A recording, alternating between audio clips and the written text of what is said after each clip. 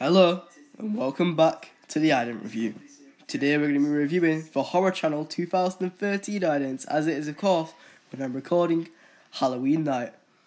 Just before we get into this video though, if you are new to the channel, please like and subscribe. And anyway, let's get into the video.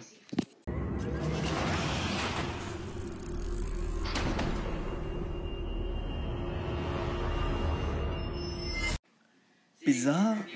Yeah, that's for sure.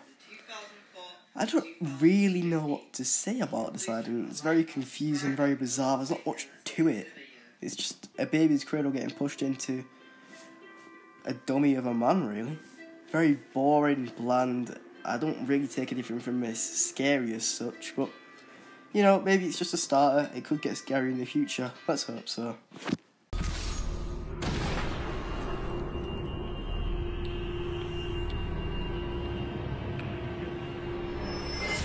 Well, this for sure is definitely an upgrade. We see some spikes pop out of this guy's head and you think, oh, maybe he's got a bit of a bad trim, and then kabow!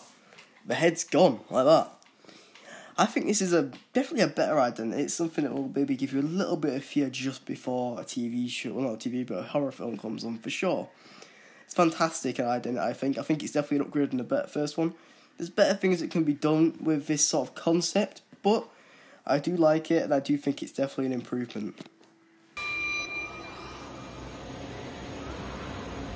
Rising into the depths of the unknown, feeling trapped is the real horror story.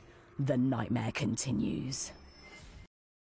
Now, this is an ident I'm a fan of. I love this. And I think this is when the narrator comes into place. The blood drips out, a big gush of it comes out. Then the narrator really changes the tone of her voice. I really like that. I think this is a fantastic ident, and I think the effect of that is amazing. Anyway, though, thank you for watching. If you did enjoy it, please leave a like and subscribe, and I will see you later.